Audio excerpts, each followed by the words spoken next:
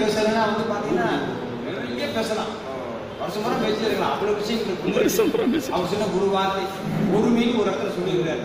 அந்த ஒருமைன்ற வார்த்தைக்கு ஒரு வாரம் விவாதம் பண்ணலாம், அவ்வளோ விஷயங்கள் இருக்கு அந்த ஒருமைன்ற ஒரு வார்த்தைக்கு. அது மாதிரி வந்துட்டு ஏன்னா நம்ம வந்துட்டு ஐயா வந்து அன்பார்ந்த ஐயா வந்திருக்காங்க. அவர் வந்து பார்த்தீங்கன்னா ஒரு இலக்கிய சொற்பொழிவாளர். இப்போ நாங்களே சன்மார்க்க சங்கத்தில் இருக்கோம். நீங்கள் சன்மார்க்கத்தை பற்றியோ வரலாறு பற்றியோ ஒரு சட்டமன்ற உறுப்பினர் வகையில் அவங்களுடைய பேச்சு நாங்கள் எல்லாம் கேட்கணும். மற்றவர்கள் வாயிலாக சன்மார்க்க சங்கத்தை சாராதான் மற்றவர்கள் வாயிலாக சன்மார்க்கத்தை பற்றி வரணும் அப்படிங்கிற உரை காட்டிருக்காங்கன்னா இந்த மாதிரியான ஒரு ஏற்பாடுகள் வந்து பண்ணியிருக்கிறோம். ஐயா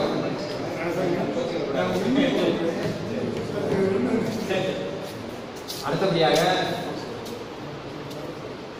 நேதாஜி பாசகனுடைய தலைவர் நிறுவனர் அன்புக்குரிய அம்மாசி அவர்கள் சில நிமிடங்கள் வந்து நமக்கு வாழ்க்கை வழங்குவாங்க. வந்திருக்காரு. ஐயா வணக்கம் வருது சார், வணக்கம் வருது, நல்லா இருக்கீங்களா? வணக்கம். அருள் பெரும் சோதி, அருள் பெரும் சோதி, அருள் பெரும் சோதி, தனி பெரும் கருணை, அருள் பெரும் சோதி, எல்லாம் சொல்லுங்க. அருள் பெரும் சோதி,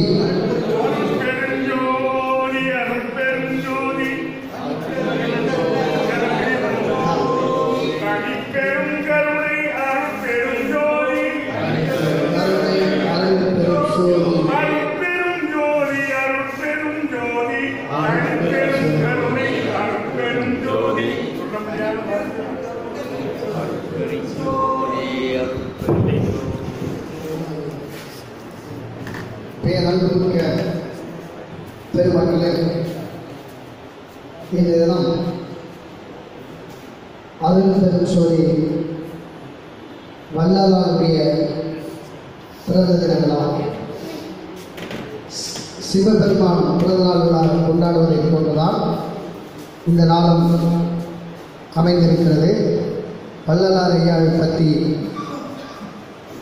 பேசணும்னா எனக்கு சிலர் தான் கொஞ்ச நாள் தெரியும். இங்கே பேசுவதற்கு நம் தலைவர்கள் மக்கள் இங்கே வருகை கொண்டிருக்கிறார்கள்.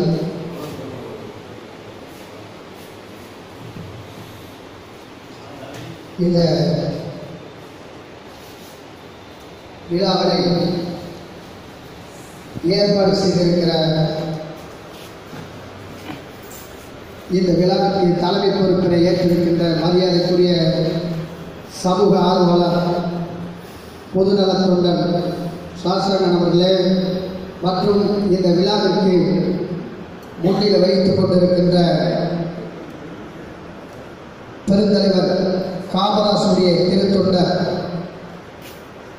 பாரதியின் திருத்தொண்டராக பாரதியாக நாட்டில் வளம் வந்து கொண்டிருக்கின்ற மரியாதைக்குரிய ஜான் மோசஸ் அவர்களே, மற்றும் எனக்கு முன்னால் இங்கே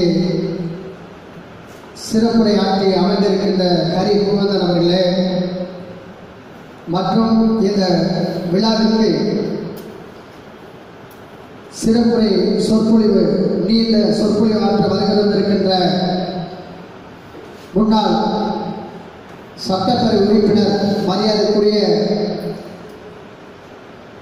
நன்மாதன் அவர்களே, மற்றும் இங்கே என்னோடு வருகை புரிந்திருக்கின்ற வழக்கறிஞர் பூவநாதன் அவர்களே, மற்றும் தலைவர் சாந்தோஷோடு இந்த நாட்டு மக்களுக்கு தொண்டாற்றிக் கொண்டிருக்கிற முத்துசாமி அவர்களே, மற்றும் பொதுநல தொண்டர் வெங்கடேசன் அவர்களே, மற்றும் இங்கே வருகை புரிந்திருக்கின்ற அனைத்து பெருமக்களே, இன்றைய தினம்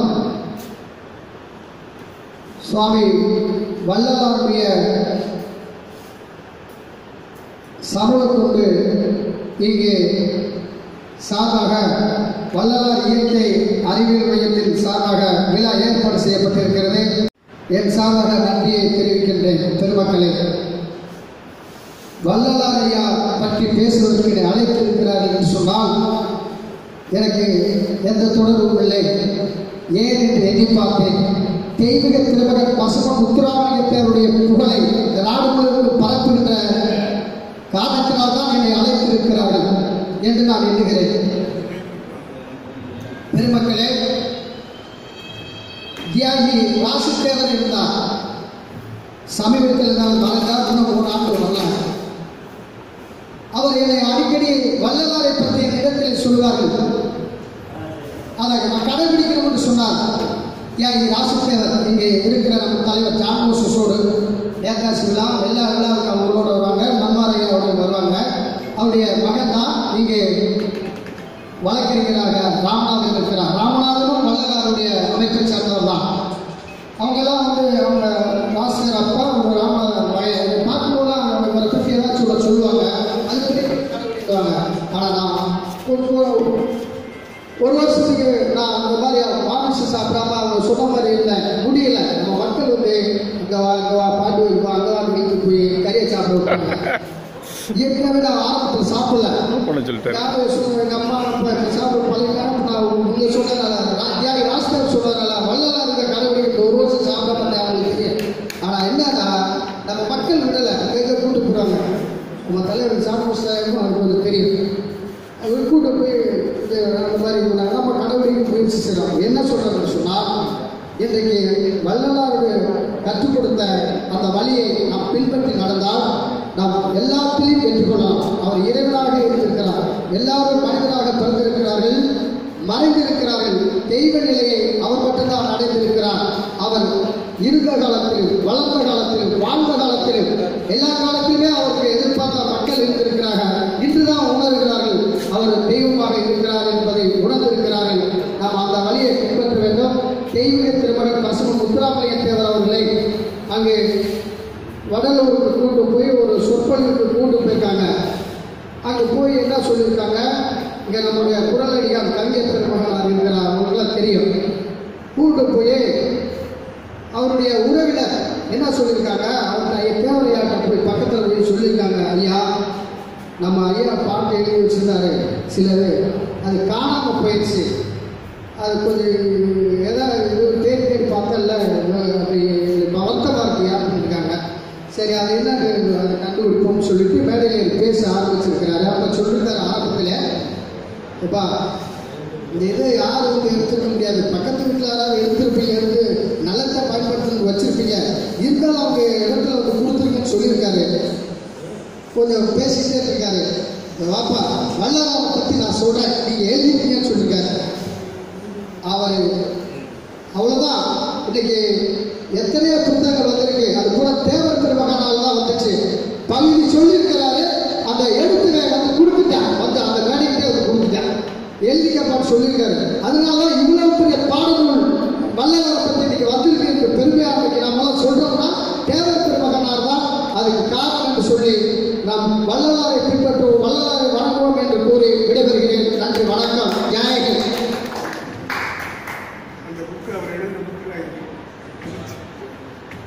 அம்மாசி அவர்களுக்கு மிக்க நன்றியை தெரிவித்துக் கொள்கிறோம். இந்த வள்ளலார் இயக்கம் வந்துட்டு அவ்வளவு சாதாரணமாக வளர விடலை, அதுதான் உண்மையான விஷயம். இன்னைக்கு உலகம் வளர்ந்திருக்கக்கூடிய ஒரு விஷயம் விளக்குனது, ஒரு இயக்கம் எதுவாக இருக்கணும் அப்படின்னா இந்த வள்ளலார் இயக்கம் தான் வளரும். இது இல்லைன்னா உலகத்தில் இன்னைக்கு வேணா இந்த ஜாதியை பற்றி இன்னைக்கு சொல்கிறோம், ஜாதி வேண்டாம், மதம் வேண்டாம், இதான் வேண்டாம். ஆனால் 1962 காலத்திலேயே அவர் தன்னுடைய அருட்பெருஞ்சியாக வெளியில வெளிப்படு சாதியும் மதமும் சமயமும் பொய் என்று உடைத்து அருட்பெருஞ்செய்தின்னு சொல்லியிருக்கிறார். இந்த துணிச்சல் யாருமே கிடையாது, அன்னைக்கே போய் சொல்லியிருக்காரு. பிரிட்டிஷ்காரன் காலத்திலேயே அன்னைக்கு பார்த்தீங்கன்னா இந்து மதம் மிக கோலோச்சிய காலம், அவனை எளிதாக சொல்லி யாரும் நம்பி பெற முடியாது. இந்து மதத்திலேயோ இல்லை ஒரு மதத்தையோ குறை சொன்னா 5 நிமிஷம் அவனை கொலை பண்ணிடுவாங்க. அந்த அளவுக்கு ஒரு மோசமான ஒரு காலகட்டம் அந்த வள்ளலார் வாழ்ந்த காலகட்டம். ஆனால் அப்படிப்பட்ட காலகட்டத்திலே அவர் ரொம்ப துணிச்சலோட ஜாதியும் சமயமும் மதமும் பொய்யென்று உணர்த்திய அருட்பெருஞ்செய்தின்னு சொல்லிவிட்டார். அப்போ இந்த வார்த்தை சொல்றதுக்கு அவருக்கு எந்த அளவுக்கு துணிச்சல் இருந்திருக்கணும் அப்படின்னு நம்ம சிந்திச்சு பார்க்கணும். சாதாரண விஷயம் கிடையாது. அது மட்டும் இல்லை, அவர் ஒரு பெரிய மகான் என்பது சின்ன எடுத்துக்காட்டு மட்டும் சொல்றாங்க.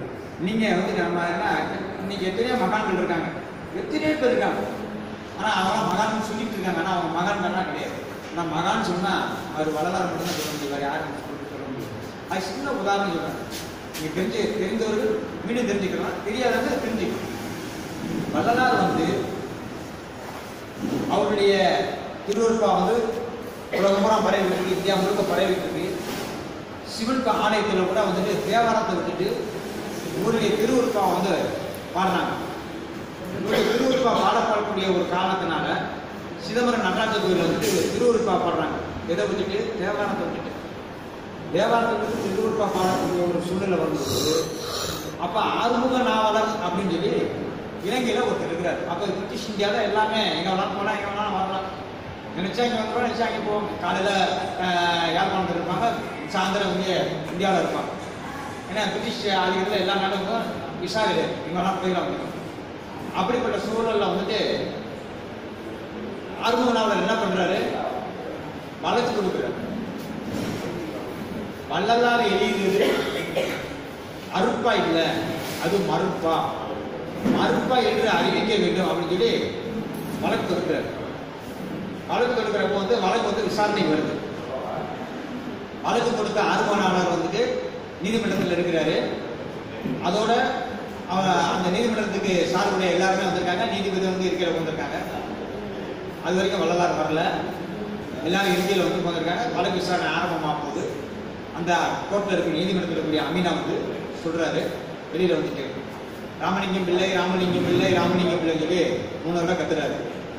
3வது தடவை கத்தும்போது அந்த வாசல் வந்து ராமலிங்கம் வந்து நிற்கிறார். ஐயா நிற்கிறார், வள்ளலார் வந்து நிற்கிறார். இதில் என்ன ஒரு அதிசயம் கேட்டீங்கன்னா, வள்ளலார் வந்து வாசலை நிற்கும் போது அந்த நீதிமன்றத்தில் இருக்கக்கூடிய நீதிபதி உட்பட எல்லாரும் எடுத்து நிற்கிறாங்க. உலகத்தில் எங்கேயுமே நடக்காத ஒரு விஷயங்க, உண்மையிலே நடந்த விஷயத்தில் பதிமூன்று நீதிபதி உட்பட எல்லாருமே எந்திரிச்சு நிற்கிறாங்க, மரியாதை கொடுக்குறாங்க. அதுக்கப்புறம் உள்ள வரல. உள்ள வந்தாலும் வழக்கு வந்து விசாரணை வந்து ஆரம்பமாகும். அப்போ ஆரம்பமாகும் போது அவர் நீதிபதி வழக்கை வந்து விசாரணை பண்ணல. வழக்கு கொடுத்த ஆறுமுக நாவலத்தை கேட்கிறாரு, ராமலிங்கம் உள்ள வரும்போது நீங்க ஏன் எந்திரிச்சீங்கன்னு கேட்கிறாரு. இல்லை, அவர் மேல உள்ள மரியாதை அடிப்படையில் எந்திரிச்சேன் அப்படின்னு சொல்றாரு. அப்ப நீங்க எந்திரிச்சிட்டீங்க, ஆனா மற்றவங்கள எல்லாரும் எந்திரிச்சிருந்தாங்க, நான் உட்பட. அப்ப அவருக்கு ஒரு தெய்வீக ஆற்றல் இருக்க போதானே நம்ம எல்லாருமே இந்த கோர்ட்டுகளில் நீதிமன்றத்தில் இருக்கக்கூடிய எல்லாருமே எழுதிட்டு இருக்கோம். அதனால அது அறுப்பாதான், அது மறுப்பா இல்லை, இந்த வழக்கு தள்ளுபடி செய்யல. இது எதுக்காண்டி சொல்றோம் கேட்டீங்கன்னா, அப்பேற்பட்ட ஒரு தெய்வீக ஆற்றல் படைத்தவர் தான் வள்ளலார். இன்னும் சாதாரண செய்யல, இது வந்து மிகப்பெரிய ஒரு அற்புதமான ஆற்றல். அதை படிக்க படிக்க நமக்கு வந்துட்டு அந்த அறுப்பாவை அதான் அறுப்பால அறுப்பின் அறவரை படிக்க படிக்க நமக்கு வந்துட்டு அவ்வளவு தூரத்துக்கு உண்டான ஒரு நன்மைகள் வந்து கிடைக்கும்.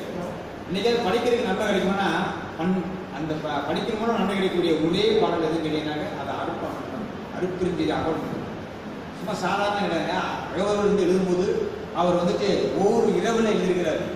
மாலை 8 மணிக்கு எழுத தொடங்குறாரு, காலையில் 6 மணிக்கெல்லாம் 1596 வரிகள் கொண்ட அறுப்பின் அகவல் எழுதி முடிச்சுக்கிறார். அதுல ஒரு அழுத்தத்திற்கு கூட கிடையாதுங்க. அவர் என்ன சொல்றாரு தெரியுமா? நான் உரைக்கும் வார்த்தையெல்லாம் நாயகன் தான் உரைக்கும் வார்த்தைன்றார். நான் எதுவும் சொல்லலை, இறைவன் சொல்றது நான் அப்படியே இருக்கிறேன், நான் என்கிட்ட எதுக்கிட்டேன்றார். அப்ப இதுலேயே வந்து இறைவன் அவர் மூலமா வந்து எந்த அளவுக்கு நமக்குரிய ஒரு செய்தியை கொடுத்துருக்கிறார்கள் இந்த இடத்தை கவனிக்கப்பட வேண்டிய விஷயம். அப்ப அது கொஞ்சம் வள்ளலாருக்கானே படிக்கணும். இறைவனே அவர் மூலமா சொல்லக்கூடிய விஷயத்தை நம்ம படிக்கணும். நம்ம படிக்கிறோமா? நம்ம கடவுள் கொள்கையிலேயே நம்ம வந்து வேறுபட்டு பல்வேறு பிரிவுகளை நம்ம வந்து இயங்கி இருக்கோம். அதனால அது உண்மை தெரிஞ்சு தெரியாம இருக்கும். இனி வருங்கால சுத்த சமாளிக்கிறதா வந்துட்டு நீங்க தெரிஞ்சுக்கிற கடவுள் உண்மை வந்து நிறைய தெரிஞ்சுக்கணும்.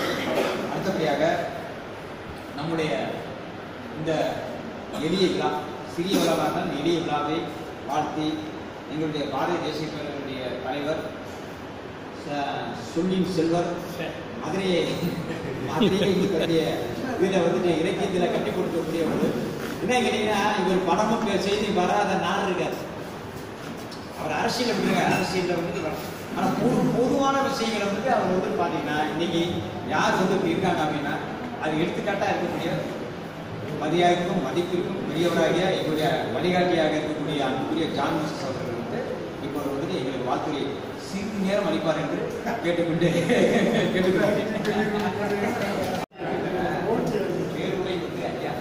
வள்ளலார் இயற்கை அறிவியல் மையத்தின் சார்பில் வரலாற்று சிறப்புமிக்க மாமதுரையில் மாட்டுத்தாவணி அருகில் ராமசுப்பு அரங்கத்தில் செயல் வீரர் ஆற்றல் மிக்க சசாங்கன் ஏற்பாடு செய்த திருவருட்பா பிரகாச வள்ளலார் பிறந்தநாள் விழாவில் நாங்கள் கலந்து கொள்வதில் மற்றற்ற மகிழ்ச்சி அடைகிறோம். இந்த இனிய விழாவில் பாராட்டுக்குரிய திருமிகு வள்ளலார் வழித்தோன்றல் திருமிகு கரிகோவிந்தன் அவர்களே, வல்லரசு பாரம்பரியத்தின் நிறுவன தலைவர் சமூக ஆளுநர் பிஎன் அம்மாசி அவர்களே, இங்கு வருகை இருந்திருக்கிற கட்டட தொழிலாளர் சங்கத்தின் மாவட்ட செயலாளர் தோழர் வெங்கடேசன் அழகர் அவர்களே, குரலடியானவர்களே, பாராட்டுக்குரிய எங்கள் இயக்க தோழர் முத்துச்சாமி அவர்களே, நண்பர்களே, தோழர்களே, தாய்மார்களே, உங்கள் அனைவருக்கும் முதற்கண் வணக்கம். திருவருட்பா பிரகாச வள்ளலாரை விழா நடத்த வேண்டும் என்று சசாங்கன் கேட்டபோது அவர் நினைத்த முதல் பெயர் தோழர் என் நன்மார். அந்த நினைவே எனக்கு தெரிந்து வள்ளலார் வழியில் அவர் நடந்தாலும் புதுமை தோழர் என்றாலும் நமக்கு தெரிந்து நாம் தரிசிக்கிற ஒரு வள்ளலாராகத்தான் நன்மார் நினைப்பார். மிக எளிமையானவர், இனிமையானவர், எல்லோரிடத்தும் அன்பு பழகிறவர். அவரை பார்த்தா யாராவது 10 வருஷம் சட்டமன்ற உறுப்பினர் சத்தியம் யாராவது சொல்லுவாங்களா? நான் கூட என் மகன் கொடுத்த காரில் வந்தேன், மெதுவாக நண்பர்களை கேட்டேன், எப்படி வந்தீங்க நண்பர்கள்? வழக்கம் போல அரசு பேருந்து தான். எப்படி பாருங்க, இப்படி ஒரு நண்பர்கள் அவர் அருகில் நான் அமர்வது என்பது நான் செய்த பெரும் காரியம். இது மட்டும் புகழ்மான கிடையாது. நான் அவரும் ஒரே தெரு, ஒரே வயது, ஒரே பாரம்பரியம், எல்லாம் ஒன்றுதான். அவர் அப்பாவும் ஆலை தொழிலாளி, எங்கள் அம்மாவும் ஆலை தொழிலாளி. ஆக நாங்கள் ஒரே இடத்தில் இருந்து வந்தவர்களாலும் அவருக்கு இணை அவர்தான் என்பது என்னுடைய தாழ்மையான. இன்றைக்கு நான் என்ன பேச போறாருன்னு வல்லரசு பார்வையாக யோசித்து பார்த்தேன். எங்கெங்கேயோ சுற்றி வந்துக்கிட்ட தேவை. உண்மையிலே அது நல்ல செய்தி. வள்ளலாரை வெளிப்படுத்துவதற்கு இந்த மண்ணில் ஒரு தைரியம் மிகுந்த, ஆண்மை மிகுந்த ஒரு அரசியல் தலைவர், தேசிய தலைவர், தேவர் பெருமகனார் என்பது நமக்கு அறிந்த பேருந்தை அதை சபையில் எடுத்து சொல்லணுங்களா? அதை மிக கம்பீரமாக எடுத்து சொன்னார். நான் கேட்டேன், இந்த வள்ளலார் விழாவில் நான் அவசியம் பேசணுமா அப்படின்னு. நான் நம்ம சசாங்கன் இல்லை நீங்கள் அவசியம் பேசுங்க, பாரதி சிசி, காமராஜர் சிசின்னு பேசுங்க. எனக்கு என்ன ஒன்றுனா, அவர் அளவுக்கு நன்மார் அழிந்த அளவுக்கு வள்ளலாரை நான் அறியவில்லை என்பதை முதலில் பணிவோடு தெரிவித்துக் கொள்வேன். எப்போதுமே சங்கீதம் தெரிந்தாலும் அது பாடுற இடம் அவனுக்கு இங்கீதம் தெரியும். இங்கீதம் தெரியாமல் பாடினா சங்கீதம் எழுபடாது. நம்ம ஹரிகோவிந்தன் பேச்சு அந்த குரல்னால என் குரல் எழுதுமா?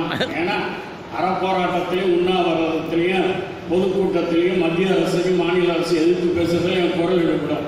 வள்ளலார் நாள் எழுதுமா? தனிப்பெரும் ஜோதி அருட்பெரும் கருணை நாளே, அதிலே நான் கீழே போட்டேன். இன்னைக்கு இந்த சசாங்கன் எனக்கு பரிச்சை வச்சிருக்காங்க. என்ன சசாங்கன் இப்படி மாற்றி விட்டு முடிக்கிறீங்க? 5000 மேடை இருந்த என்னையே இன்னைக்கு அச்சப்பட வச்சிருக்கீங்க. ஆனாலும் வள்ளலார் மீது இருக்கிற நம்பிக்கையின் காரணமாக அந்த பெரும் கருணை எனக்கு வழிகாட்டுவார் என்ற நம்பிக்கையோடு என்னுடைய உரையை சொல்லுங்கள்.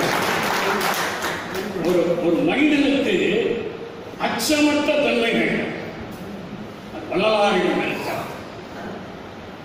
அவருடைய வாழ்ந்த காலத்தை நீங்கள் எழுதி பாருங்கள். 18ஆம் நூற்றாண்டின் தொடக்கம், 17ஆம் நூற்றாண்டின் அடக்கம். அந்த தொடக்கத்தில் 1823ஆம் ஆண்டு வள்ளலார் அங்கே அவதரித்தார். இந்த தேதியில் அக்டோபர் 5ஆம் தேதி அவதரித்தார். அவதரித்த பொழுது அந்த நாடு எப்படி இருந்து அடிமைப்பட்டு கிடந்தது. அதற்கு பின்னால் வந்த பாரதி சொல்வார், வள்ளலாருக்கு முன்னாலே பின்னால் வந்த பாரதி வள்ளலாரின் தாக்கத்தை வச்சு சொல்வார், கஞ்சி குடிப்பதற்கெல்லாம் அதன் காரணம் இடமென்று அறிவு விடார். அதாவது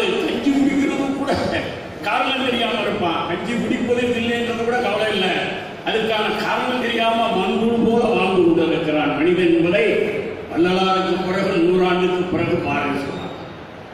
நீங்கள் என்ன பாருங்கள், அந்த வள்ளலாருடைய ஆண்மை ஒரு சாதாரண குடும்பத்தில் பிறந்தவர். அவர் பிறந்தவுடன் தந்தை இறந்து போனார். தந்தை இறந்து போன தாய் அனவரப்பில் 4 சகோதரர்களோடு இவரும் சேர்ந்து சென்னையில் வாழ்நாள் முழுவதும் கழித்து அவருடைய அண்ணன் சமய சொற்பொழிவாளராக மாறினார். அது ஏற்பட்ட தாக்கம், அதன் மூலம் வள்ளலார் இந்த மண்ணிற்கு புதிய யுகத்தை படைக்க வேண்டும் என்று சொல்லி அவரை பார்க்கிற பொழுது சாந்த சொருவி புத்தனுக்கு பிறகு போதிமரத்து புத்தனுக்கு பிறகு தென்னகத்துக்கு நான் வள்ளலாரை பார்க்கிறேன். காரணம், வள்ளலார் என்பது ஒரு அகிம்சை இருப்பிடம்.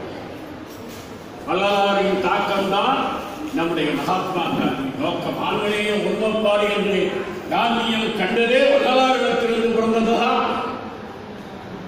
நீங்கள் வள்ளுவத்தை இன்றைக்கு நாம் தூக்கி பிடிக்கிறோம் என்று சொன்னால் அதற்கு காரணம் அது எல்லாம் இருக்கிற அறம், பொருள், இன்பம் என்று முக்காலும் வீத்தமர நிறைந்திருக்கிற காரணத்தால் தான் வள்ளுவத்தை இந்த மண்ணில் இன்றைக்கு வள்ளலாரை நாம் தூக்கி பிடிப்பதற்கான காரணம் அவருடைய அச்சமற்ற தன்மை. அவர் காலத்தில் தொலைபேசி இல்லை, அவர் காலத்தில் அறிவியல் இல்லை, அவர் காலத்தில் எழுத்துலக இல்லை, அச்சாணி இல்லை, கணனி இல்லை, எதுவும் இல்லை. ஆனாலும் அவர் 6000 பாடல்கள் திருவருட்பா பாடியிருக்கிறார் என்றால் அது ஒரு இமாலய சாதனை இல்லையா? எண்ணி பாருங்கள் அவருடைய காலம். அவருடைய காலத்தில் ஆரம்பி காலத்திலேயே சன்னமா மேல நாம் கொண்டாடி மேல கையப்பட்டு ரோட்ல நடக்கக்கூடாது, நடந்தா பாரதியை தள்ளி வச்சுட்டான். பாரதி காலத்துல மீச வைக்க கூடாது, மீச வச்சா பாரதியை தள்ளி வச்சுட்டான். அதற்கு 100 ஆண்டுக்கு முன்னால் வள்ளலார் வாழ்ந்த பொழுது எவ்வளவு பெரிய எதிர்ப்பை சமாளித்திருப்பார். வள்ளலார், உன்னை நான் வணங்குகிறேன், வாழ்த்துகிறேன், போற்றுகிறேன். காரணம், உன்னுடைய தைரியத்தை எங்களுக்கு தான். மதச்சார்பற்ற மனித நேயமிக்க இந்திய சமூகத்தை கிடைப்பது அருட்பிரகாஷ் வள்ளலார் வழிதான். ஆண்மனையை ஒருபோது அவருக்கு கடவுளே கிடையாது. எனக்கு கடவுள் என்பது இல்லை, கடவுள் உருவம் இல்லை, எல்லா கடவுளும் ஒன்றுதான். இயேசுவானாலும் அல்லாஹ்வானாலும் முருகனானாலும் புத்தனானாலும் யாரானாலும் எனக்கு ஒன்று. அவர்கள் யார்? ஒளி ஜீவன் ஏற்றுகிறவரை வள்ளலார் இணைந்து கொண்டிருக்க ஒளியில் தான் உன் தோடு தெரிகிறது. அதுவே இருளை அகற்றுகிறது, உன் மருளில் உன்னை நீக்குகிறது. அந்த ஒளிதான் உன்னை ஒளிமயமான எதிர்காலத்தில் கிட்டிச் செல்கிறது. எவ்வளவு அபாரமான ஆடிய பெயரை கண்ட பொழுதெல்லாம் ஆடிய எப்ப 18ஆம் நூற்றாண்டு ஆடிய பெயரை கண்ட பொழுதெல்லாம் ஆடினேன் என்று சொன்னாரே. இதை விட ஒரு அற்பமான அதான் வள்ளுவன் சொன்னான், இதனால் இவன் முடிக்கும் என்று ஆய்ந்து அதனை அவன் கண் விடல் என்று வள்ளலாரை இன்றைக்கு சசாலில் தூக்கி இருக்கிறார் என்றால் நிச்சயம் மதுரையில் வள்ளலார் பிரகாசம் ஒளியும் என்று கூறி நானே அவருக்கு கைத்தெடுக்கிறார்கள். அது ஒரு சாதாரண விஷயம் அல்ல. நடிகையின் பேரால், நடிகரின் பேரால் தலை என் பேரன் செய்யா, நான் பேரை கூட சொல்லலைங்க. ஏண்டா தலையா கேட்டா தலையை சொல்றீங்களா? தாத்தா அஜித்தான் ஏண்டா முண்டமுடா விஜயாதா என்ன நாட்டுல வள்ளலாரை பற்றி பயனுக்கு தெரியவில்லை. இப்படியே பார்த்தேன், உண்மையில சத்தியமா நடந்தார். இன்னைக்கு காலையில் இப்படியே பார்த்தேன், யார் அருட்பிரகாசத்தால ஏன் எல்லாத்தையும் மூடி கொடுக்கிறார்? எங்க தலைவமாய் தலையை காய்ச்சி போட்டு நிற்கணும்ல, அரை பேண்டா நிற்கணும்னா இந்த காலத்து இளைஞர்களுக்கு வள்ளலாரை கொண்டு சேர்க்கிற பொறுப்பு நமக்கு உண்டு என்பதை மட்டும் நான் சொல்றேன். வள்ளலார் சாமானியமானவர்களே, தோழர்களே, இன்றைக்கு அடக்குமுறை பொழுது விட்டு எரிகிறது. பிறரை துன்புறுத்தி அதன் மூலம் இன்பம் காணுகிற இச்சை வளர்ந்து வருகிறது. பெண்ணினம் ஒழுக்கப்படுகிறது, வாழ்வாதாரம் நசுக்கப்படுகிறது. ஏழை அழுத கண்ணீர் கூறிய வாயிலை ஒக்கும் என்பதோட தரிகட்டு நிற்கிற சமூகத்திற்கு இன்னும் ஒரு வள்ளலார் பிறந்தாக வேண்டும். இரவாமல் இருந்து அவர் மீண்டும் வர வேண்டும். அவரை பற்றி சொல்கிற பொழுது என்னால் கை கட்டி இருக்கிறார். எப்பெல்லாம் தான் முடிப்பாங்க சசாங்க, நான் முடிக்கிற மாதிரி இல்லை. ஏன்னா நண்பர்களுக்கு தெரியும் மோசஸ் மைக்கை கிடைச்சா விட மாட்டாரு. அதுவும் கொஞ்சம் எல்லாரும் சிரிச்சு கை தட்டினா சுத்தமாக விட மாட்டாரு. அவன் ஏற்கனவே தலையை பார்த்தே பேசி பழக்கம் இருக்கு. சில தலைகள் அதெல்லாம் கிடையாது. சத்தியமா சசாங்க கிழிச்ச கூட தாண்ட மாட்டேன். ஒன்னே ஒன்று சொல்லிட்டு ராமலிங்க அடிகளாரின் கொள்கை, அவர் கொள்கை இறந்தவர்களை எரிக்கக்கூடாது, சமாளிக்க எதிலும் பொதுநோக்கு வேண்டும். எந்த உயிரையும் கொல்லக்கூடாது. எல்லா உயிர்களும் நமக்கு உறவுகளை, அவற்றை துன்புறுத்தக்கூடாது. சிறு தெய்வ வழிபாடு கூடாது. அவற்றின் பெயரால் வழியிலிருந்து கூடவே கூடாது. அம்பாளுக காரியாத்தா, மாரியாத்தா, மேரியாத்தா, பாத்திமா, சக்கரை பொங்கல், கோழி அடிச்சே கொண்டுருவாங்க. இதெல்லாம் என்னைக்கு கரையேறுவது? ஆகவே நம்முடைய கொள்கையும் கோட்பாடுகளும் இன்னும் மௌலிகமாக இருக்கிற இந்த காலத்திலே வள்ளலாரை சொல்லுகிற போது சிரிக்கிறார் என்று சொன்னால் வள்ளலார் காலத்தில் எப்படி இருக்கும்? அவரை நொறுக்க வேண்டும், அடிக்க வேண்டும், ஒழிக்க வேண்டும் என்று மிகப்பெரிய அறிஞர்கள் திரண்டார்கள். ஜாதிய இந்துக்கள் அவர் இருக்கக்கூடாது. ஆனால் அவர் ஒளியாக ஜோதியாக இந்த மண்ணில் கடவுளில் பசியாறுகிற அன்னதானத்தை உருவாக்கிய வள்ளல் பிரபு, உணவு வள்ளல் வள்ளலார். எண்ணி பாருங்கள், பசித்து இருக்கவே மனிதர் இருக்கக்கூடாது. மனிதர் உணவை மனிதர் பார்க்கும் வழக்கம் இனி உண்டோ? மனித நோகம் மனிதர் பார்க்கும் பழக்கம் இனி உண்டோ? பாரதியார் மனித மோகம் மனிதர் பார்க்கவும் கூடாது. எல்லா உயிரினத்திலும் நான் இருக்கிறேன் என்று சொல்லுகிற வள்ளலாரை வாழ்த்த வேண்டும் என்று சொல்லி அடுத்து பசித்தவர்களுக்கு ஜாதி, மதம், இனம், மொழி முறை வழிபாடு கருதாது உணவளிக்க வேண்டும். பசித்தவெல்லாம் இந்த பக்கம் உட்காரு.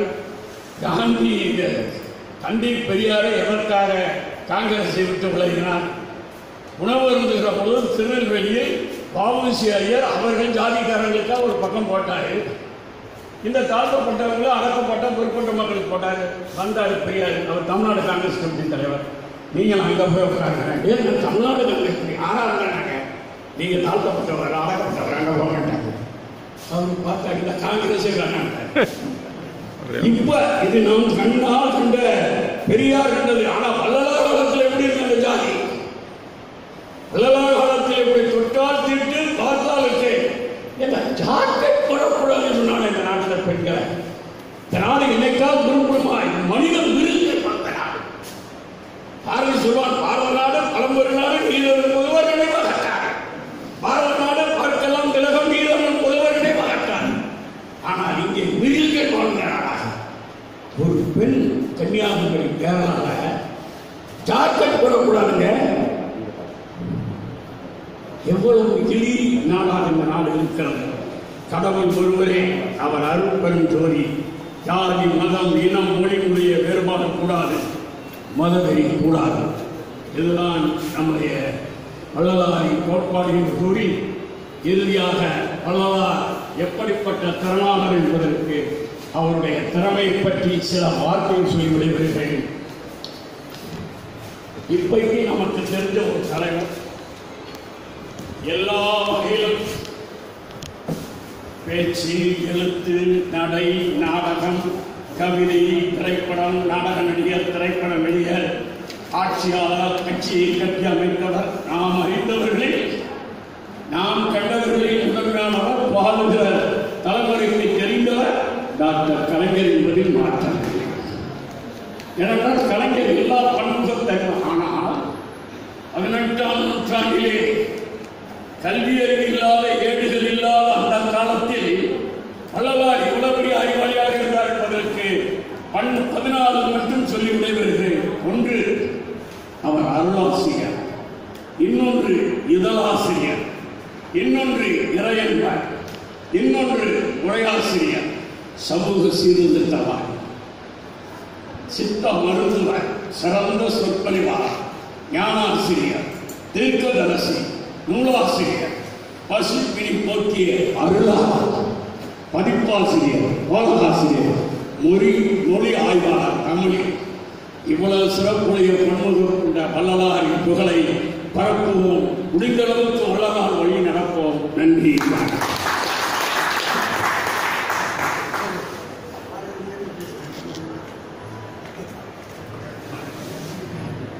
சிறப்பாக உரை நிகழ்த்திய என்னுடைய பாரதிய தேசிய கழகத்துடைய தலைவர் ஜான் மாஸ்டர் அவர்களுக்கு வள்ளலார் இயற்கையின் மையத்தின் சார்பாக நன்றியை தெரிவித்துக் கொள்கிறேன்.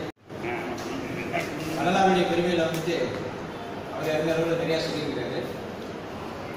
இப்போ வள்ளலார் வந்து இஸ் எ பவர்ஃபுல் மேன்.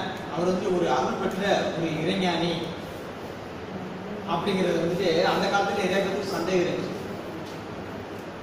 எப்படி சந்தேகம் இருக்குன்னா, இவருக்கு எப்படி அருள் இருக்கும், இவருக்கு எப்படி ஞானம் வரும், இவருக்கு சித்து வர தெரியுமா, அந்த வர தெரியுமா அப்படின்லாம் வந்துட்டு நிறைய பேருக்கு சந்தேகம் இருக்குது. அது ஒரு கூட்டமே வந்துட்டு அவருடைய புகழை அழிக்கணும், அவரையும் அழிக்கணும் அப்படிங்கிற ஒரு எண்ணத்தில் வந்துட்டு ஒரு குழு, ஒரு 5-6 பேர் கொண்ட ஒரு குழு வந்துட்டு அவரை அழிப்பதற்காக அவருடைய இடமாகிய வடலூருக்கு வர்றாங்க. வடலூரில் ஒரு சாதாரண இடத்துல அவர் வந்து சத்தியஞான சொல்லையில் அவர் வந்து இருக்கிறாரு. அப்படி சிலர் இருக்காங்க. அதுலேருந்து ஒரு 300 மீட்டருக்கு முன்னாடி இவங்க வர்றாங்க, இந்த குழுவினர் வர்றாங்க. வள்ளலாரை வந்து ஒழிச்சிடணும் அப்படிங்கிற எண்ணத்தில் வர்றாங்க. அப்போ வள்ளலாறு அந்த 300 மீட்டர் தூரத்துக்கு பக்கத்தில் வரும்போது வள்ளலாருக்கு தன்னுடைய ஞானத்தால் அவங்க வந்து அழியிறது, தன்னுடைய ஞான வலிமையை பயன்படுத்துறாரு. அந்த 300 மீட்டருக்கு அந்த கோடு மாதிரி இருக்கு. அந்த கோட்டை தாண்டி அவங்களால அடுத்து காலனே எடுத்து வைக்க முடியாது. 6 பேருமே அவங்களுடைய கால் வந்துட்டு பின்னோக்கி தான் நகரக்கூடிய, முன்னோக்கி நகரம். அப்போ பின்னோக்கி நகரம் அவங்களுக்கு என்ன அதனாக்க ஐயோ இன்னமும் ஒரு அவங்க வந்து இனம் புரியாத ஒரு பயத்தில் இன்னமும் நடக்குது, ஏதோ நடக்குது அப்படின்ட்டு அப்படியே திருப்பி ரிட்டன் ஆகிடும். ரிட்டன் ஆகி கொஞ்சம் திருப்பி வந்து அவங்க வந்த வழியில் ஒரு 15 அடி தூரம் போகிறாங்க. போகவே அவங்க 6 பேருமே வந்துட்டு ஒரு பயம் ஒன்று வரும். என்ன நம்ம வந்து வள்ளலாரை வந்து இவ்வளோ சாதாரண நினச்சிங்க, ஆனால் அவர் கூட ஒரு அற்புதமான ஆற்றல் படைத்தவராக இருக்கிறாரு. நம்ம இப்படியே நம்ம வந்த நோக்கத்தை தெரிஞ்சு நமக்கு இந்த மாதிரி ஒரு விஷயத்தை அவர் பயன்படுத்திக்கிறாரு, நம்மளை கட்சியர் செய்கிறாரு. ஆனால் நம்ம இப்படியே போயிட்டோம்னாக்கா அவர் நம்மளை அழைச்சிட்டாரா என்ன பண்ணுறது அப்படிங்கிற ஒரு பயம், ஒரு உயிர் பயம் வந்து அவங்களுக்கு வந்துச்சு. அதனால அந்த 6 பேரும் அந்த இடத்துல மனம் திருந்தி மீண்டும் வள்ளலாத்தையே போய் நம்ம வந்து மனைவி கட்டுவோம் அப்படின்னு சொல்லி அவர் வந்து அவங்க 6 பேர் முடிவெடுத்து போகிறாங்க. இதை வந்து தன்னுடைய பாடலை வந்து அவர் பதிவு செய்கிறார். தன்னுடைய பாடல்ல அவர் வந்து பதிவு செய்கிறார். என்ன பதிவு செய்கிறாருன்னா, வஞ்சகர் அஞ்சினர், வாய்மூடி சென்றனர். எல்லாத்துக்கும் சொன்னார். நம்மளுக்கு கூட அந்த பாடம் தெரியும். வஞ்சகர் அஞ்சினர், வாய்மூடி சென்றனர். வஞ்சகர் அஞ்சினர்னாக்க அந்த கோட்டை தாண்டி அவங்களால போக முடியல, பயந்துட்டாங்க. வாய்மூடி சென்றனர், திரும்பி வாங்க போயிட்டாங்க. போன பிற்பாடு என்ன செய்யறாங்க, அவங்களுக்கு அந்த பயம் வந்துடும். அப்ப அடுத்த வார்த்தை சொல்றாரு, வந்து திரும்பவும் வாயிலில் நின்றது. வந்து திரும்பவும் வாயிலில் நின்றா அவர்கிட்ட வந்து ஐயா அப்படின்னு வந்து நிற்கிறாங்க. அடுத்த வார்த்தை ஐயா என்ன சொல்றாரு, தஞ்சம் எமக்கு அருள் சாமி நீ என்று. தஞ்சம் எமக்கு அருள் சாமி நீ என்று. அதாவது வந்து அவங்க போயிட்டு போனவங்க திரும்பி வந்துட்டு ஐயா உங்களுக்கு தஞ்சம் அடைஞ்சிட்டா நீங்க தான் நீங்க அருள் புரியல, நாங்கள் தெரியாமல் பண்ணிக்கிட்டு மன்னிப்பு வைக்கிறாங்க. அப்போ அவர் என்ன சொல்றாரு தெரியுமா, அங்கேதான் வள்ளலார் வந்து நமக்கு வந்து மிகவும் ஒரு மிகப்பெரிய ஒரு ஞானி அளிக்கிறார்.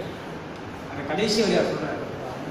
முடிக்கும் போது வள்ளலார் ஜெயிச்சேன்னு சொல்லல, கடவுள் ஜெயிச்சேன்னு சொல்லல. இந்த இடத்துல நான் ஜெயிச்சேன்னு சொல்லல, அது கடவுள் ஜெயிச்சேன்னு சொல்றாரு. சன்மார்க்க சங்கத்தவர்களே வென்றன்னு சொல்றாரு. எவ்வளவு பெரிய வார்த்தை. அப்போ கூட தன்னுடைய சங்கத்தை வந்துட்டு அவர் விட்டு கொடுத்தாரு. ஏன்னா சொல்றாரு, சன்மார்க்க சங்கத்தை நானே நடத்துகிறேன் அப்படின்னு சொல்றாரு. இன்னைக்கும் பாத்தீங்கன்னா சன்மார்க்க சங்கம் உலகம் பூரா இன்னைக்கு இருக்கு. உலகம் பூரா இப்படி சன்மார்க்க சங்கத்தினுடைய தலைவருக்கு வளராங்க.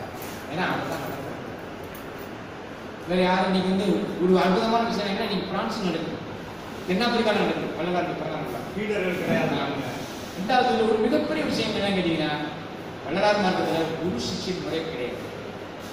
குரு சிஷ்யன் முறை என்னைக்கு எந்த இடத்துல இருக்கோ அந்த இடத்துல பூரா ஊழலும் எல்லாமே வந்து சேர்க்கும். இதுல குரு வந்துட்டு கடவுளே நேரு முன்னில் கடவுள் இருக்கிறார், முன்னிலையே இருக்கக்கூடிய கடவுளை தேடிக்கொள்ள வேண்டும். அதுதான் வள்ளலார் மார்க்க சுத்த சம்பாதம். இது ரொம்ப கஷ்டமானதுன்னா கஷ்டமானது இல்லை, ஆனால் எளிதில் வர முடியுமா வர முடியும். அதுதான் உண்மை. ஏன்னா இது வந்து ஆண்மனையை ஒருமைப்பாடு இருக்காங்க. இப்போ சுத்தமாக பேசிக்கிட்டு எங்கள் ஐயாவையெல்லாம் வர முடியாது. 2 வருஷமா 65 வருஷமா இருக்கிறாரு.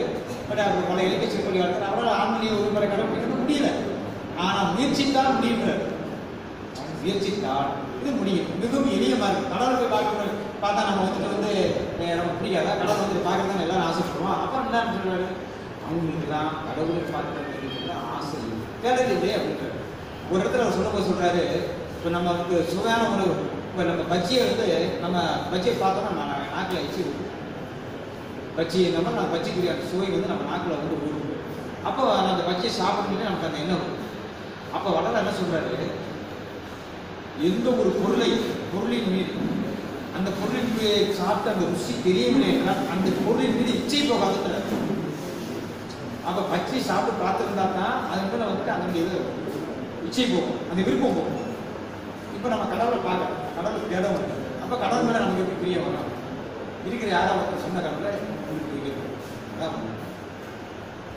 அடுத்தபடியா நானே பேசிட்டு இருக்கக்கூடாது, நேரம் ஆயிடுச்சு. இந்த ஐயா சிறப்பு ஆடுறாங்க, சிறப்புற முடிஞ்சன அழகான சிற்றுண்டி ஏற்பாடு பண்ணியிருக்கோம். எல்லாரும் இருந்து கண்டிப்பாக சாப்பிட்டு போகலாம். ஏன்னா நீங்கள் வள்ளலாருடைய பிறந்த நாள், இது அவர் கொடுத்த உணவு, நாங்கள் கொடுக்கல. இது இன்னைக்கு நீங்கள் சாப்பிடக்கூடிய உணவு என்பது வள்ளல் பெருமானார் அனுப்பிரிஞ்சாளரால் நேரடியாக கொடுக்கப்படவில்லை. அதனால் எல்லாரும் கண்டிப்பாக இருந்து சாப்பிடுவோம், திருப்தியாக சாப்பிடுவோம் வேண்டி கேட்குறேன். அடுத்தபடியாக 2 முறை சட்டமன்ற எம்எல்ஏவாக ஆகுவது ஒரு பண்பாகவும் ஒரு அதாவது எத்தனை பேர் சொல்லலாம், எத்தனை பேர் இருக்கலாம். ஆனால் எடுத்துக்காட்டாக வாழக்கூடிய மனிதர்கள் ஒரு சில பேர் தான் இருப்பாங்க. அந்த ஒரு சிலரில் இருக்கக்கூடிய மதுரையில் மாணிக்கமாக திகழக்கூடிய எங்களுடைய கம்யூனிஸ்ட் பொதுவுரிமை தோழராக இருக்காங்க. ஏன்னா ஒரு பாடலை பார்த்தீங்கன்னா இந்த வள்ளலார் வாழ்ந்து இருக்கக்கூடியவங்க யார், இன்னைக்கு சன்மார்க்க இருக்கக்கூடியவங்க யார் அப்படின்னு கேட்டிங்கன்னா திராவிடர் கழகத்தை சேர்ந்து கேடலில் அதிகமானவர்களும் இதான் இருக்காங்க. பொதுவுடைமை இருந்து தேடலில் அதிகமாகி ஒரு முடிவு வரும்போது அவங்க வரக்கூடிய மாறும். ஏன்னா தேடலின் முடிவு சுத்த சன்மார்க்கம் என்பதை மட்டும் நீங்கள் தெரிஞ்சுக்கிறாங்க. அதான் உண்மை, உண்மையிலும் உண்மை. நீங்கள் எதை பெறாலும் தேடலின் முடிவு சுத்த சன்மார்க்கத்தில் தான் முடியும் என்பதை மீது தெரிவித்துக் கொள்கிறேன். அந்த அந்த அளவில் நம்முடைய முன்னாள் சட்டமன்ற உறுப்பினர் ஐயா நன்மாரன் அவர்கள் இந்த வள்ளலாரின் சமூகத்தோடு, ஏன்னா அந்த காலத்திலே அவருடைய இடர்பாடுகள் இருந்த காலத்திலே வள்ளலார் சமூகத்துடைய ஆற்றியிருக்கிறார் என்பதை நமக்கு அவருடைய பாணியில் எளிமையாக சிறப்பாக எடுத்துக் கொள்வார் என்பதை உங்கள் சார்பாக கேட்டுக்கொள்கிறேன். அவரை பேச அதிகம்.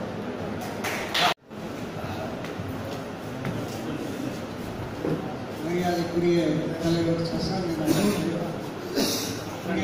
முன்னர் உரையாற்றி அமர்ந்திருக்கிற பெரும் மதிப்புக்குரிய சன்மார்க்க அறிஞர் அறிகோவிந்தன் அவர்களே, மரியாதைக்குரிய தலைவர் PN அம்மாசி, பெரும் மதிப்புக்குரிய பாரதிய தேசிய பேரவை நிறுவனர் மரியாதைக்குரிய தலைவர் ஜாபோசஸ் அவர்களே, அருகே இருந்திருக்கிற மெய்யன்பர்கள் அனைவருக்கும் என்னுடைய அன்பான வணக்கங்களை காணிக்க. என்னுடைய சசாந்தம் பேசும்போது மோசஸ் சொன்னார், இவர் இருக்கிற மேடையில் வேற யாரும் வேண்டியது அவரே எல்லாத்தையும் பேசுவார். கூட அவர் தலை சிறந்த அது உள்ள இருக்கிறது ஆரியார் சாமி ஒன்று சொல்லுவார், டேங்கில் தண்ணியை நிரப்பி இருந்தால் கீழே குழாய் இருக்கு வைக்கும்போது எந்த குழாயத்தினாலும் தண்ணி வந்து தண்ணி இல்லைன்னா வெறும் காத்து தான். அந்த மாதிரி அவர் வள்ளலாரில் தோய்ந்துட்டனால தலைவர் ரொம்ப பேசக்கூடாதுங்கிற மரபையும் மீறி அவ்வப்போது நல்ல செய்திகளை இணைத்து தருகிறார். எனவே அவர் கூறியதை நானும் வழிமொழிகிறேன்.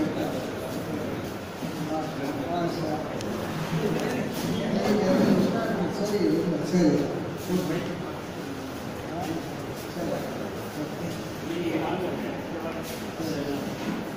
நான் பேசுறது கடைசியாக கேட்குறதுல கொஞ்சம் சவுண்டு.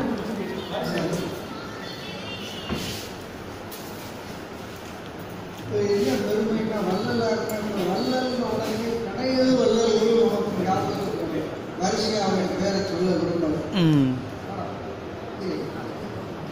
7 பேர் மாறி மன்னர்ல இருந்து எல்லாரும் ஒரு வெளியே இருப்பாங்க. அவங்க ராஜ்யத்தை ஆண்டவர்கள் தொடக்கத்தில் இருந்தாங்க. அதுக்கு நல்லா அவங்களுக்கு இனிமையாக இருக்கும். இது ஒரு மனநோயாளி பேசுகிற மாதிரி.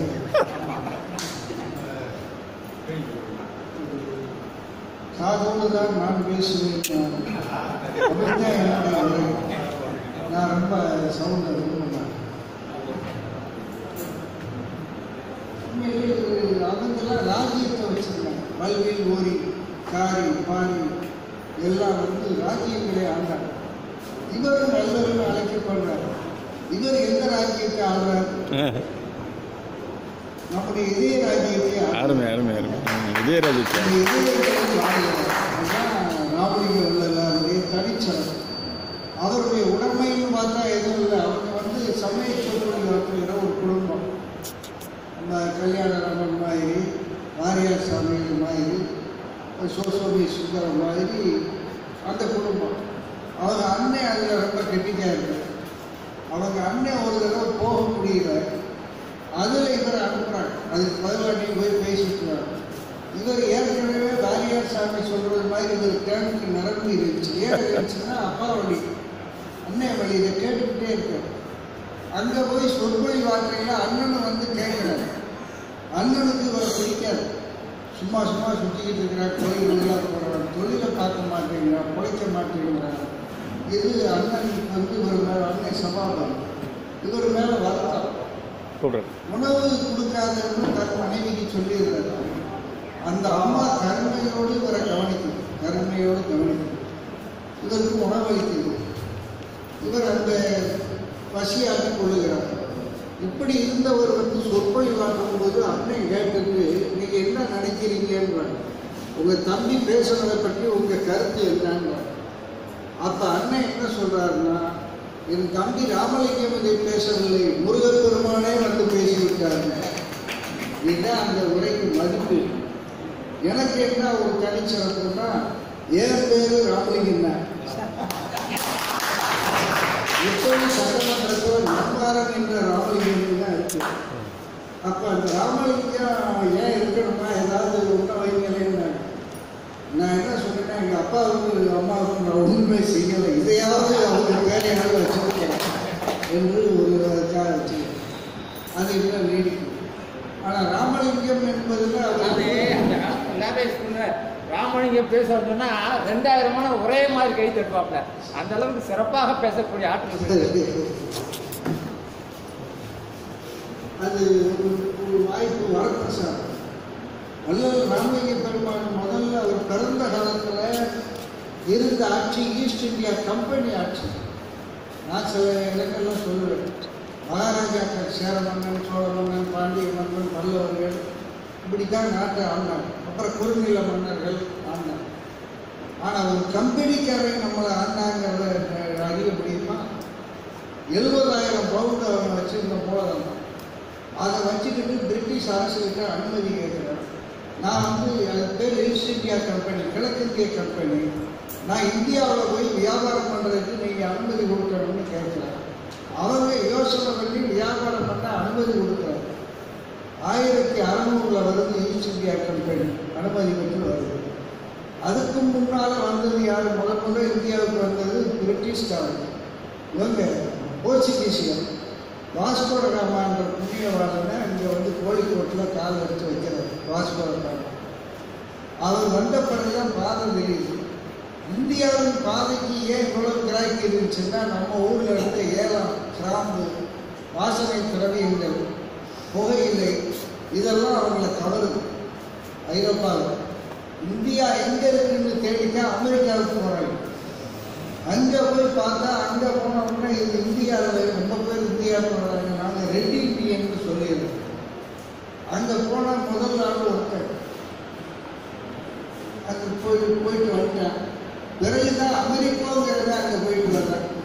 இந்த கொலம்பஸ் முதல் போனேன், அப்புறம் அமெரிக்கா போனேன். அதுக்கு பிறகு அமெரிக்கா நினைச்சு. இப்போ இந்தியா என்ற சொல் அங்கே ஈடுபட்டுச்சு. ஏதோ ஒரு வழியாக வாஸ்கோடாமா கள்ளிக்கோட்டையில் இறங்கிட்டேன். முதல்ல வந்தது போர்ச்சுகீசியர், அடுத்து வந்தவங்க டச்சுக்காரங்க, மூணாவது வந்தவங்க பிரெஞ்சுக்காரங்க, நாலாவது வந்தவங்க ஈஸ்ட் இந்தியா கம்பெனி. இந்த ரிலே ரேஸ் 1500 ஓடும்போது மலேசியா வர்றதுதான் முதல். அதுக்குமே வேணும்னே குறைச்சி ஓடுவாங்க.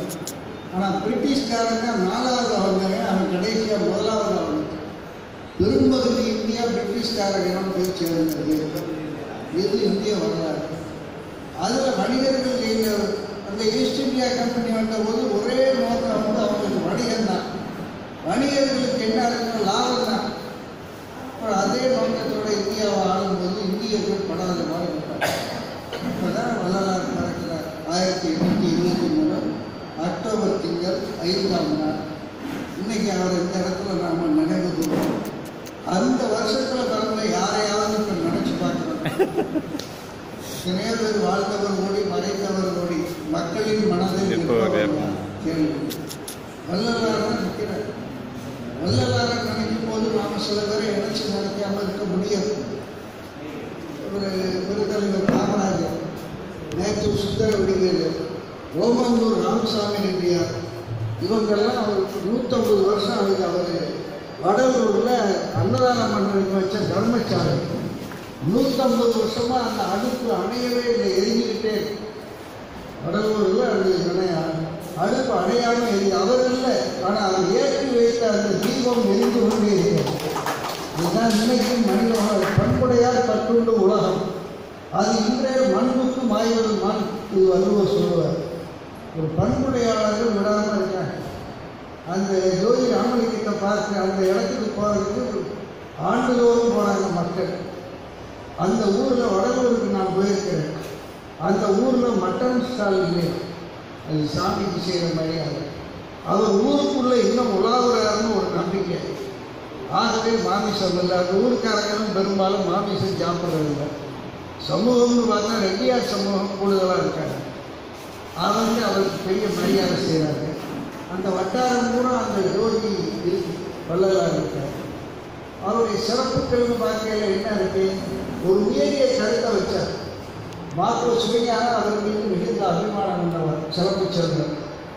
அவர் ஒரு கருத்தை சொல்றார். இந்தியாவில் தோன்றிய சீர்திருத்தவாதிகளில் ராஜாராம் மோகன் ராய், தயானந்த சரஸ்வதி, இவங்க வரிசையில் ஒரு வர்றார். டாக்டர் அன்னிபெசன், இவங்க வரிசையில் ஒரு வர்றார்.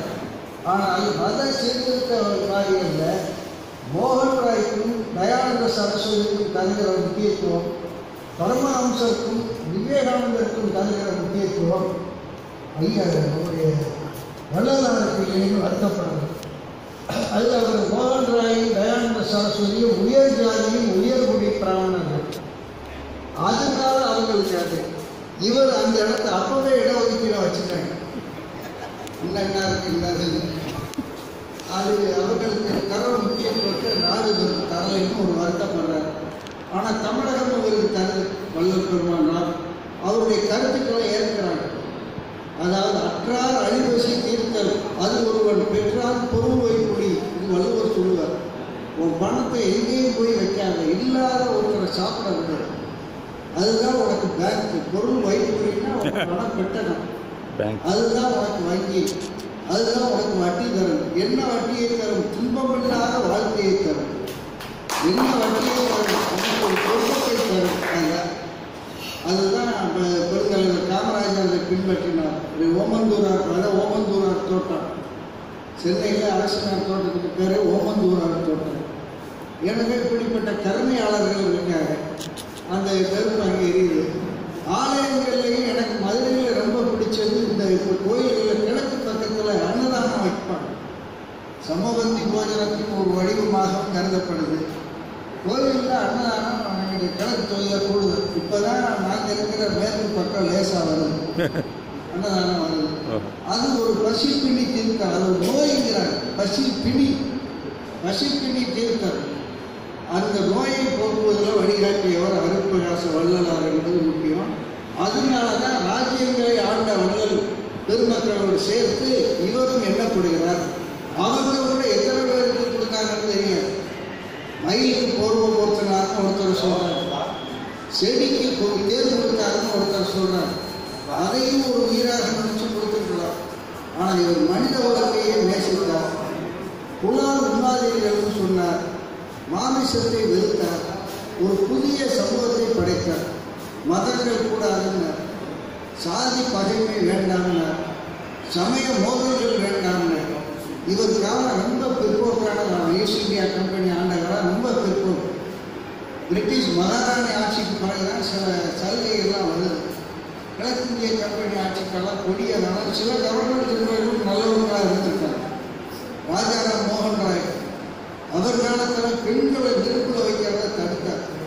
ஏன் இந்து மத சீர்திருத்தம் வருதுன்னா, மதம் என்கிற பெயரில் பெண்களை கொலை செய்வது ஒரு பழக்கம். கொலைன்னா சாதாரண கொலை இல்லை, வன்கொலை. நெருப்பில் தள்ளிவிடுறது. கணவன் இறந்துட்டா மனைவி சாகணும். மனைவி எப்படி சாகணும்னா, அந்த கணவனை எரிக்கும் போது கூடவே சேர்த்து விழுகணும். ஒரு கொண்டாட்டி கட்டியிருந்தா ஒரு கொண்டாட்டி சாகணும். 2 கட்டி இருந்தாங்கன்னா 2 சாகணும். 7 கட்டி இருந்தாங்கன்னா 7. நீ 96 கொண்டாடி கட்டியிருக்காங்க, வரிசையில் நிறுத்தி கொண்டிருக்காங்க.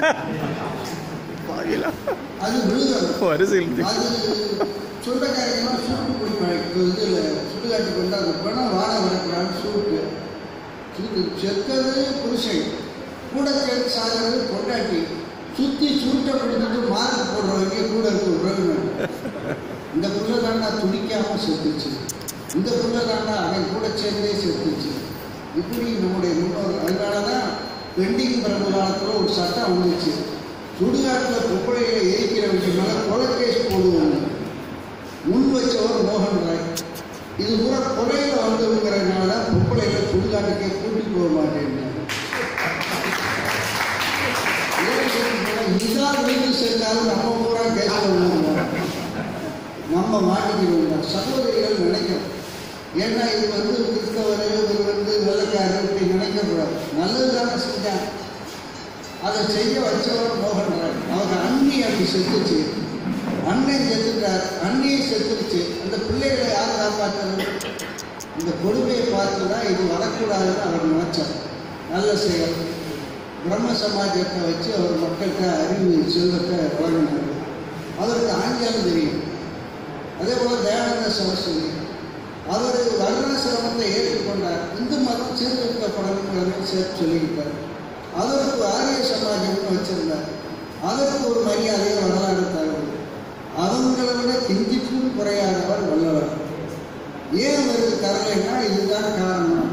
வடக்கு தெற்குன்னு ஒன்று. வட இந்தியர்கள் வரலாறு எழுதுனா வட இந்தியானா இந்தியானே நினைக்கிறான்.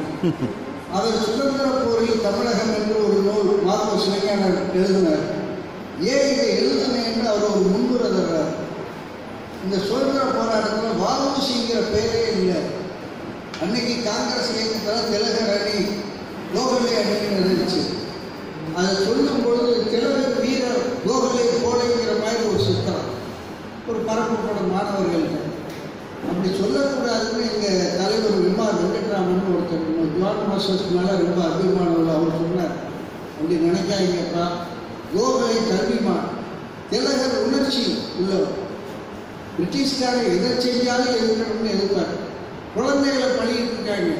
நீங்கள் எப்படி சிசு மரணம் கொடூரமான தான் பெற்ற பிள்ளையவே பழி கொடுக்குறேன். இது எங்கேயாவது நம்ம கோயிலில் ஆடு வெட்டுறதை கண்டால் சேவல் வெட்டுறதை பிள்ளையை வெட்டியிருக்காரு. வள்ளலார் கோயிலில் பலி கொடுக்கறதே தப்புன்னு, பலி கொடுக்கறதே தவறு, நிறுத்துங்கிறது. ஆனால் சில கோயிலில் என்ன நடக்குது?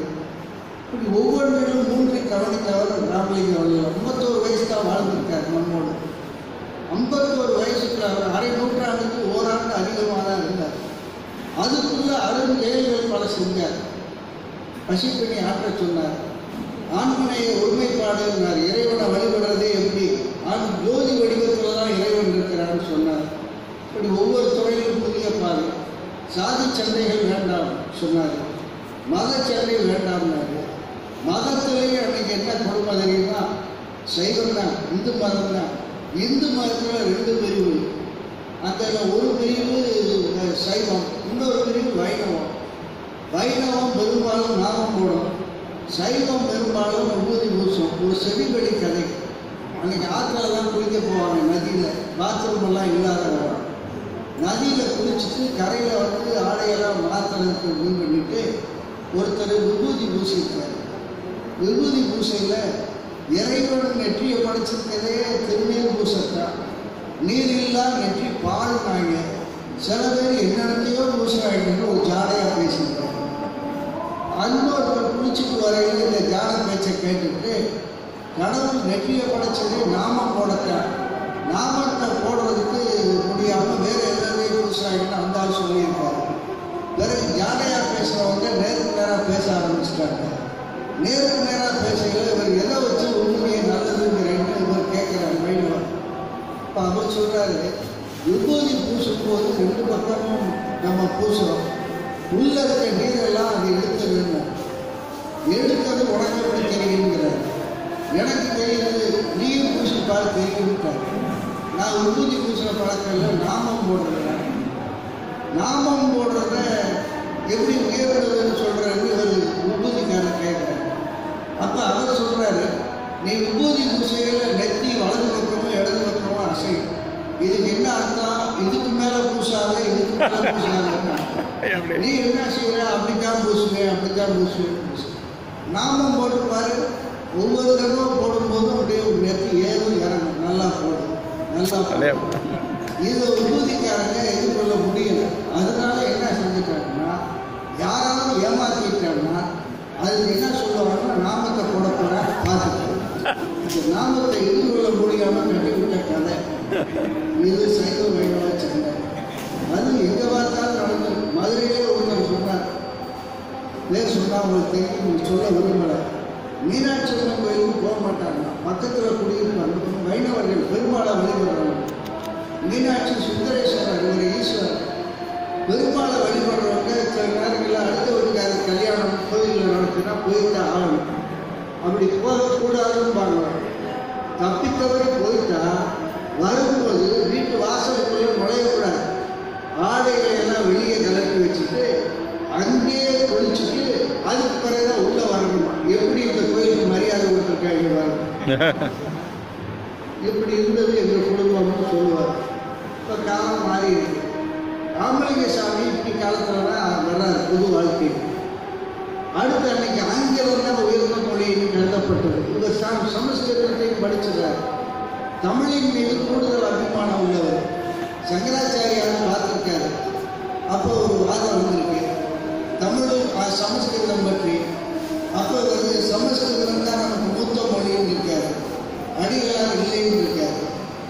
சமஸ்கிருதம் தாயின்னு சொன்னால் தாய்மொழி சமஸ்கிருதம் இருக்கிறாரு. அப்போ சாமி சொல்லியிருக்கார், தந்தை மொழி தமிழ் அப்படின்னு இருக்கார். சமஸ்கிருதம் தாய்னா தமிழ் தந்தை, ரெண்டும் சேர்ந்து தான் மற்றவர்களையும் இருக்கார். நம்முடைய அருட்பிரகாசம் உள்ளார்.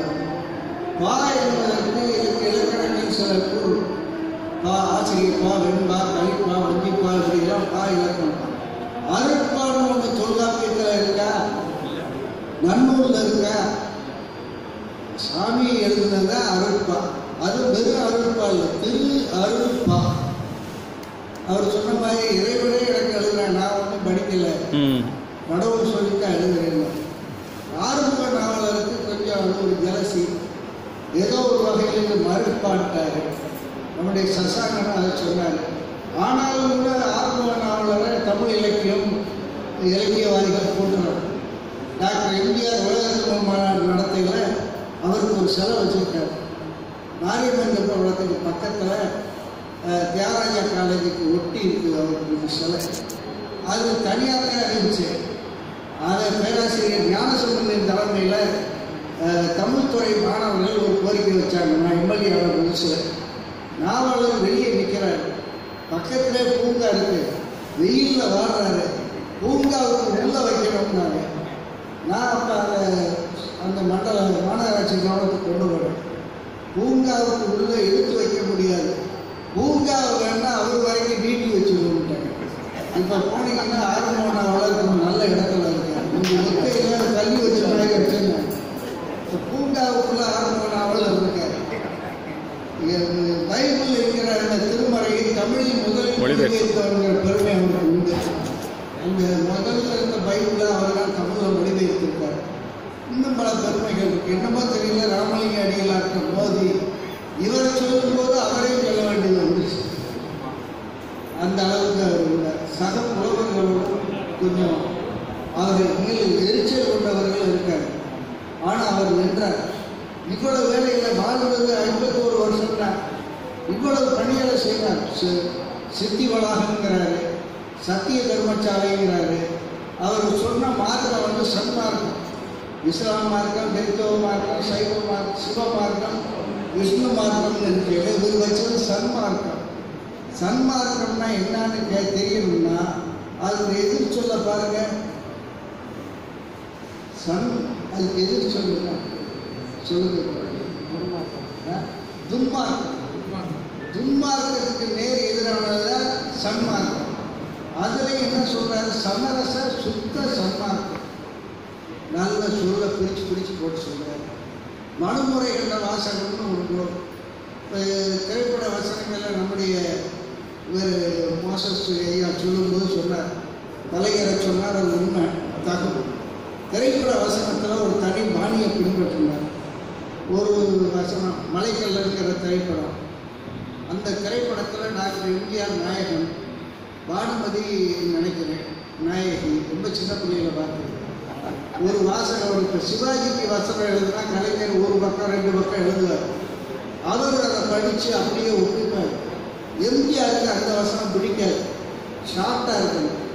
இவர் கலைஞர் பார்த்தார், ஷார்ட்டு நான் கேட்குறேன், ஷார்ட்டஸ்டாகவே எழுதுறேன். எப்படின்னா இந்த அம்மா கேட்கணும், என்ன பேசுகிறார் அப்படின்னு. நாயகன் பதில் தமிழ் அப்படின்னு. அவ்வளோதான். இது சேர்க்கலாம், ஒரே சொல்லும். அப்படித்தான் அவர் பண்ணுவார். எனவே தமிழ் எதிலையும் வளையும். ராமலிங்க அடிகளார் தமிழை நேசித்தார். அவருடைய திருவருப்பாவே ரொம்ப சிறப்பானது. அப்படி அது ஆளை எங்கேயோ எழுதிட்டு போயிடும். அதுலேயும் நம்ம ஐயா அறிவுறுத்தன் ஐயா பாடுறதை கேட்டாலே இங்கே வளர்ப்பெருமான் வந்து பாடுற மாதிரி நமக்கு தோணும். அவ்வளவு உணர்ச்சி பெருக்கோடு அதை பாடுகிறார். அந்த அருப்பெருஞ்சோதி கழிப்பெருங்கருணைங்க மன்றங்கள் வச்சிருக்காங்க எல்லா இடத்துலையும். சில நடிகர்களுக்கு மன்றம் வச்சா தலைமை மன்றம் ஒன்று இருக்கும், கீழே மாவட்ட மன்றம் ஒன்று இருக்கும். இன்னைக்கு ஒளிபெருக்கி போடணும்னா அங்கிருந்து ஒரு தொகை வரும். ஆனால் ராமலிங்க அடிகளார் அப்படி யாருக்காவது பணம் வச்சிருக்காரா? இங்கே சசாங்கனுக்கு ஏதாவது மணியாண்டு வருதா? யாருக்காவது வருதா? நம்ம யாருக்காவது பணம் கொடுத்து இங்கே கூப்பிட்டாங்களா? அவருடைய கருத்து நம்ம ஈர்த்தது. அவருக்காக நாம் இங்கே வந்துக்கிட்டு இருக்கிறோம். பசி பின்னி போக்கியவர், சன்மார்க்கத்தை வழங்கியவர், மனிதனை நேசிக்கிறவர். அவர் அடிகள் வள்ளுவ பெருந்தகை சொல்லுவார், ஒத்த தரிவான் உயிர் வாழ்வார், மற்றையால் செத்தாரும் வைக்கப்படுவார். ஒரு தன்னை ஒத்த உயிர்களை நேசிக்கிறவன்னா மனுஷன், இல்லாதவன் மனுஷனே இல்லைங்கிறார். அதே போல வள்ளலாரும் சொல்றார், எல்லா உயிர்களையும் நேசித்தார், மனிதனை மட்டுமல்ல எல்லா உயிர்களையும்.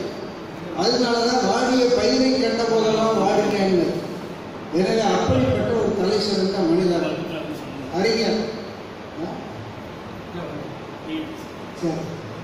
அறிஞர் ஐயா ராமலிங்க சுவாமிகள் என்பதை நான் தெரிவிக்க கடமைப்பட்டிருக்கேன். இப்போ மதுரையில் அவருக்காக எவ்வளவு பேர் கூடியிருக்கிறது பேசுகிறேன். நான் இதை குறைவாகவே நினைக்கிறேன். இன்னும் அதை நினைக்கிறவங்க இருக்காங்கிறதே ஒரு பெருமை தானே. அவரை நடக்கும் இளைஞர்களை கொண்டு போவோம். மனிதன் பிறந்தால் ஏதாவது ஒன்று செய்யணும். எதுவுமே செய்யாம மோசமான வழக்கில் உள்ள போறது, வெளியிடுறது, கூட படிக்கிறவனை குத்துறது, சண்டை போடுறது, வம்பிழுக்கிறது, அதை சும்மா போனாலும் அடிக்கிறது, படிக்கிற பெண் பிள்ளைகளை இம்சை பண்ணுறது, பாலியல் துன்புறுத்தலை செய்கிறது, 3 வயது சின்ன சிறுமிகளை கூட்டா கற்பழிக்கிறாங்க. அது எத்தனை பேர்? 3 பேருக்கு ஆயுள் தண்டனைன்னா ஒருத்தருக்கு பண்ணாலே தப்பு, 3 பேர் பண்ணாங்கன்னா. அதுலேயும் ஒரு ஊரில் பார்த்தீங்கன்னா கோயிலில் வச்சு பண்ணியிருக்கேன். தங்கியிருக்கேன். நான் கோயிலெல்லாம் இருக்கணும்னு இருக்கேன். அங்கேயே தங்கியிருக்கிறார். நடராஜ பெருமானை நேசிக்கிறார். ஜோதி வழிபாட்டை புதுசாக கொண்டு வர்றார். பெண்களுக்கு தாய்மைக்குரிய மரியாதை இருக்கணும்னு சொல்கிறார். இப்படி பல விஷயங்களில் அவர் முன்னோடியாக இருக்கிறாருங்கிறத பார்க்கிறோம். அவருக்கு உரிய மரியாதை இந்திய வரலாற்றாசிரியர்கள் தரலைன்னு மாப்போசி அவர்கள் வருத்தப்படுவது நியாயம். காங்கிரஸ் வரலாறுலேயே வஉசி பேர் இல்லையா? வஉசி பேரே அதில் இல்லைன்னா நான் சுதந்திர போரில் தமிழகம்னு எழுதுனேன்னு நல்ல பெரிய நூல், படிப்பதற்கு சுவையான நூல் நல்லா வருது. ஐயா ராமலிங்கர் காலத்தில்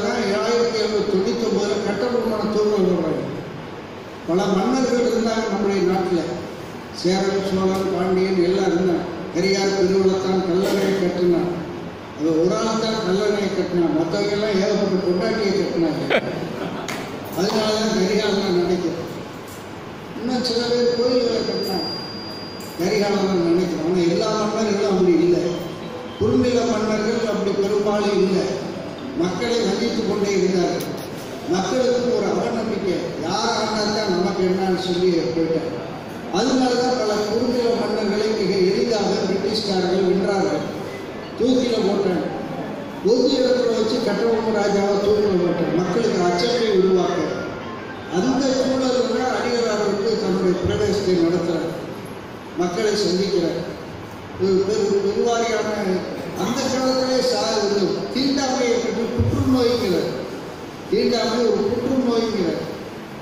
அதே போல ஜாதி இல்லைங்கிறார். அன்றைக்கே அதுக்கு ஒரு வழியில தான் பாரதி வர்றார். சாதிகள் இல்லையடி பார்ப்பாங்கிறார். பல நேரங்களில் பாரதி ஒரு துணையாக வர்றார். எனவே தான் நாம் அதை பார்க்கணும். வெற்று பெருமிதங்கள் உதவி செய்யாது. ஈஸ்ட் இந்தியா கம்பெனி இந்தியாவுக்கு அனுமதி பெற்று வந்து 1600. ஆனால் 157 வருஷம் அவன் தான் ஆண்டிருக்கிறான். 157 வருஷம்னா லேசா?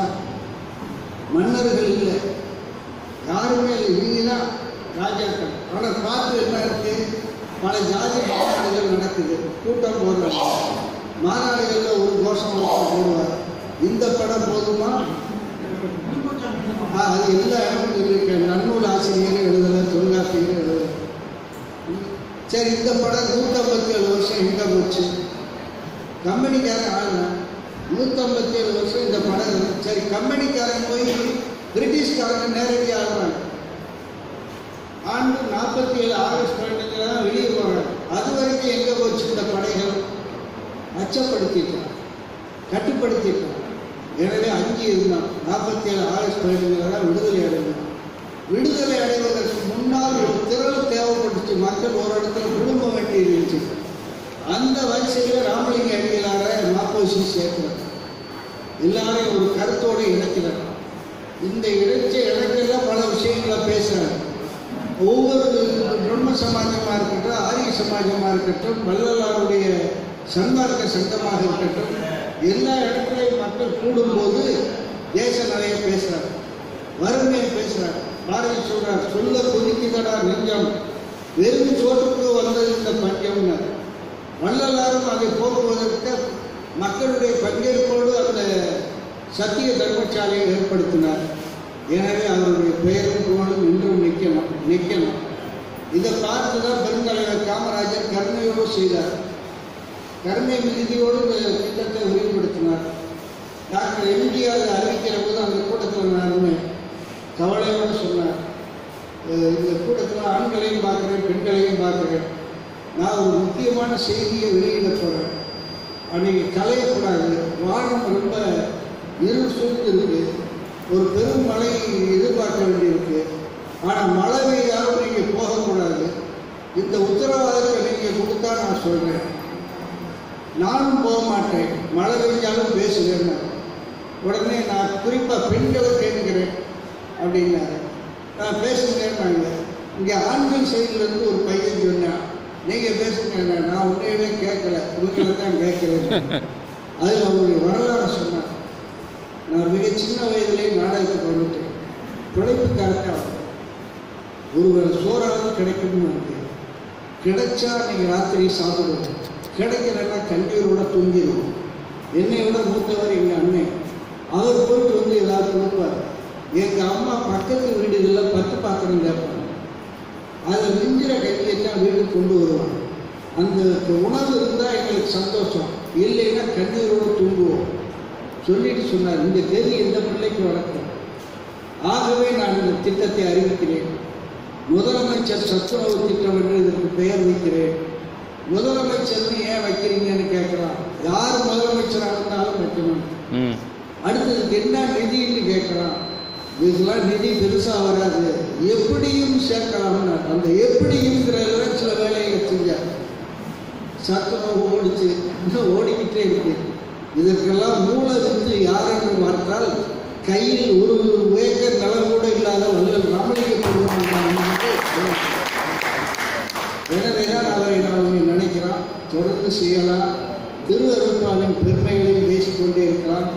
ஒருமையுடன் எனது திருமலரனை நினைக்கின்ற உத்தமர்கள் உறவு வேண்டும். உள்ளொன்று வைத்து புறமொன்று பேசுவார்கள் உறவு கலவாமை வேண்டும். பெருமை வரும் நடந்து புகழ் பேச வேண்டும். பொய்மை பேசாதிருக்க வேண்டும். இப்படி வரிசையாக சொல்கிறேன். எது வேணும் எது கூடாதுங்கிற சொல்கிறேன். ரெண்டு மனசு கூடாதுங்கிற உள்ளொன்று வைத்து புறமொன்று. பாரதியும் ஒரு இடத்துல நடிப்பு சுதேசிகள்னு சொல்கிறார். அது நடிப்பு சுதேசிங்க வந்தே மாதவர்கள் மனசுக்குள்ள வேற ஒன்று நினச்சிட்டு இருப்பாங்க. கோயிலில் போய் இருப்பார். கோயிலில் மணி அடிக்கும். சிவபெருமானை வழிபடுவார். சிவ சிவ சிவ சிவ சிவ சிவருவார். சொல்லிக்கிட்டு மனசுக்குள்ள 8ஆம் நம்பர் கல்வியை மூடிடுவாங்களோ. இதுதான் உள்ளொன்று வைத்து புறமொன்று பேசு. அது நடிப்பு சுதேசிகள் அன்னைக்கு இருந்திருக்காங்க. நம்ம முன்னோர்கள் தான். இன்னைக்கு அது தொடர்பு இல்லை. எனவே ரொம்ப கவனமாக இருக்கலாம். இது பாரதியும் இவருடைய வள்ளலாருடைய கருத்துக்களை ஏற்றவராகத்தான் வர்றாரு. வள்ளலாரும் பல ஞானிகளுடைய புறநானூற்று புலவரையும் ஏற்றுத்தான் வர்றாரு. எனவே நம்ம ரொம்ப கவனமாக வள்ளலாரை கையாளுவோம். இது வேற இடங்கள்ல போட்டாலும் ஆடியன்ஸ் மூடு பார்த்து சீக்கிரம் முடிச்சிடும். இங்கே கொஞ்சம் நல்ல இடத்துல நீங்கள் நடத்துறீங்க. நீங்கள் கவனித்து கேட்குறீங்க. கேட்கலைன்னு வைக்கிறேன் அப்படின்னு கொஞ்ச நேரத்தில் இதாகிடும். எனவே நீங்கள் கேட்டதுனால நாங்கள் பேசுகிறோம். கேட்கறதுனால ரொம்ப பேசுறது சரியில்லை. எனவே அது இந்த அளவுக்கு நீங்கள் அழைப்பதற்கு நன்றி. தொடர்ந்து நடத்துங்க. இன்னும் இந்த மாணவர்கள் மத்தியிலும் கொண்டு செல்வதற்கு என்ன வழிங்கிறத யோசிப்போம். இந்த ஆண்டு அக்டோபர் 2 காந்தி ஜெயந்தி. காந்தி மகானுடைய நிகழ்ச்சிக்கு காந்தி மியூசியம் போயிருந்தேன். எந்த ஆண்டை விட இந்த ஆண்டு கூட்டம் கொஞ்சம் அதிகம்னு சொல்கிறாங்க. குறிப்பாக மாணவிகள் நிறையா வந்தாங்க. அந்த பெண் குழந்தைகளை அன்போடு வாழ்த்துகிறேன். எனவே அடுத்த தலைமுறைக்கும் அடிகளாக கொண்டு செல்ல வேண்டும், கொண்டு செல்ல முடியும். திரு அருட்பாவை பற்றி நம்ம மேலும் மேலும் பல விளக்கங்களை கொடுப்போம். கோடையிலே இலைப்பாற்றி கொள்ளும் வகையில் கிடைத்த குளிர் தருவைங்கிற பாட்டு எல்லாருக்கும் தெரியும். டிஆர் மகாலிங்கம் பாடுவார். அந்த ஒரு பாட்டவே ரொம்ப நேரம் பாடிட்டு நான் கேட்டேன்.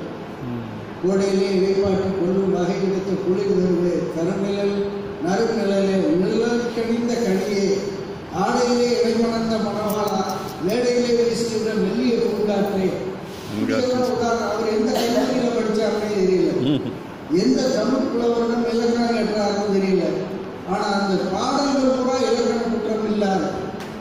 எனவே அந்த மாதவ தலைவர் ராமலிங்க வள்ளலாருடைய நெறிதான் இன்றைக்கும் தேவைப்படுகிற நெறி. இன்றைக்கு மாத்திரமல்ல, இன்றைக்கும் தேவைப்படுகிற நெறி. ஒரே ஒரு செய்தி.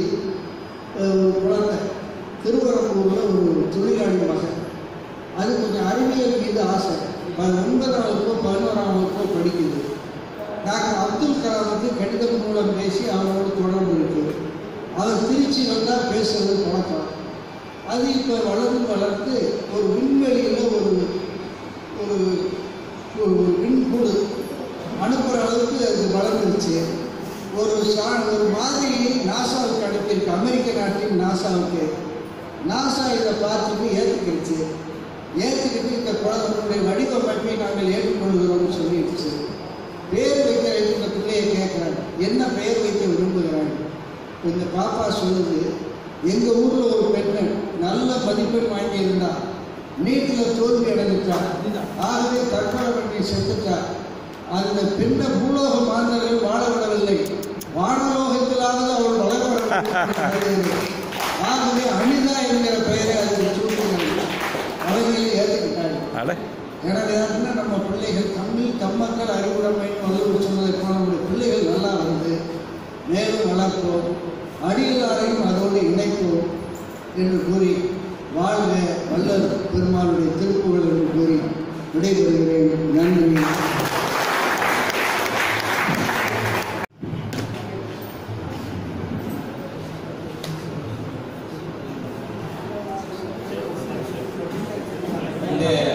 நிகழ்ச்சியின் நோக்கமே வந்து என்ன கேட்டீங்கன்னா, எப்பயுமே வளர்ச்சிமானுடைய பிறந்த நாளாக வந்துட்டு சன்மார்க்க சங்கத்தை சார்ந்தவர்கள் மட்டுமே கொண்டாடி கொடுக்கக்கூடிய ஒரு நிலை வந்து எப்போதுமே இருக்குது. அப்படி இல்லாமல் இது ஒரு பொது விழாவாக இருக்க வேண்டும், எல்லோரும் வருகிறது. ஏன்னா இதில் வந்துட்டு பார்த்தீங்கன்னா மாமிசம் சாப்பிட்றவங்களும் இருப்பாங்க, மாமிசம் சாப்பிடாம இருப்பாங்க, சைவ உணவு கடைபிடிக்கிறவங்க இருப்பாங்க, அசைவ உணவு இருப்பாங்க. ஆனால் இந்த விழாவின் மூலம், இந்த விழா கருத்தின் மூலம் வள்ளல் பெருமானை அறிந்து கொண்டு தான் இது தவறாக நம்ம ஒரு உணவு பழக்கத்தை வச்சிருக்கீங்க அப்படிங்கிற ஒரு எண்ணத்தில் மாறுறதுக்கான வாய்ப்பு கூட இந்த மாதிரி சூழ்நிலையில் தான் அமையும் உங்களுக்கு. அதனால தான் நம்ம ஒரு பொது விழாவாக அதை வச்சு நடத்தணும் அப்படிங்கிறக்காக அந்த விழாவை நடத்தணும். இதில் கடைசியாக வந்துட்டு இப்போ அடுத்த நிகழ்ச்சி நிறைவேறக்கூடிய நேரம் வந்துருக்குது. வள்ளல் பெருமானை வந்துட்டு 1874ஆம் ஆண்டு ஜனவரி 30ஆம் தேதி வந்துட்டு அவர் ஒளிதேகம் பெற்றார். கதவை வந்து தாளிட்டு அந்த அறைக்குள்ள போயிட்டார்.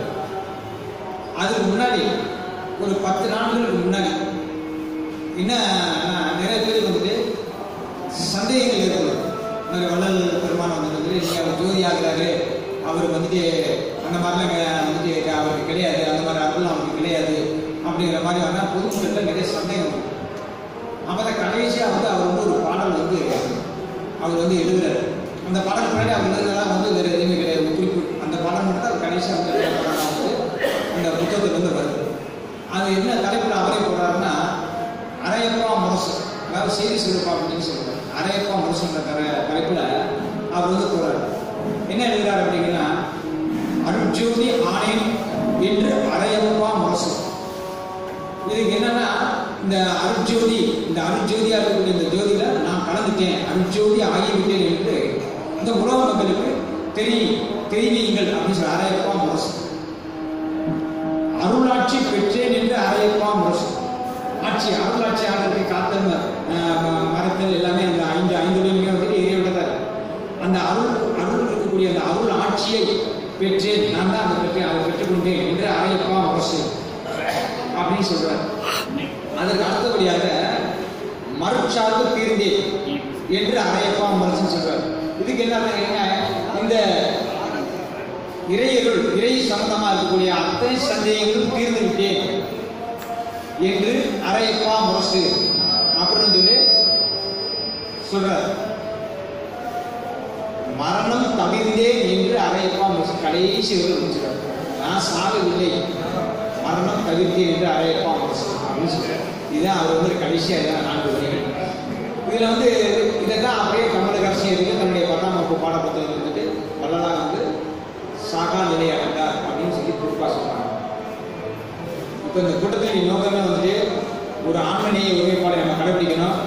அந்த இதுவரைக்கும் வந்துட்டு அசைவ உணவு பழக்க வழக்கம் இருக்கிறவங்க வந்துட்டு வள்ளலாரின் மீது, வள்ளலார் எப்படி பிற உயிர்கள் மீது, உலக உயிர்கள் மீது அவர் இரக்கம் கொண்டாரோ, உலக ஒரு சாதாரண பாடிய பயிரை கூட கண்டபோது நான் பாடினேன் என்று அவர் வந்து தன்னுடைய திருவாயை வளர்ந்து அழிகிறாரோ, அந்த ஒரு கொள்கையை நாமும் ஏற்று இந்த உலக உயிர்களை காக்கும் பொருட்டு நாம் இதுவரை தவறான பழக்க வழக்கங்கள் இருந்திருந்தாலும் கூட இனிமேலாவது நாம் ஒரு ஜீவகாரண நோக்கத்தோடு புலால் உணவை மறுத்து வள்ளலார் வழிக்கு மாறி இந்த உலகம் செழிக்க நம்மால் என்ற பழக்க வழக்கை கடைபிடிக்க வேண்டும் என்று கூட்டத்தின் வாயிலாக கேட்டுக்கொள்கிறேன். அடுத்தபடியாக இந்த வள்ளல் பெருமான் பிறந்த நாளில் அவருடைய ஜோதி பாட்டு இருக்கு. இந்த ஜோதி பாட்டை எங்களுடைய ஐயா கடிகோந்தர் பாடுவார். பாடி முடிந்தவுடன் அன்புக்குரிய இந்த வள்ளலார் இயக்க அறிவியல் மன்றத்தினுடைய செயலாளர் தம்பி ஆர் செந்தில்குமார் அவர்கள் நன்றி உரை கூறுவார். கூறி முடிந்தவுடன் எல்லோரும் உணவரை விட்டு செல்லுமாறு கேட்டுக்கொள்கிறேன். இப்போது ஜோதி பாட்டு ஐயா கடிகோந்தர்.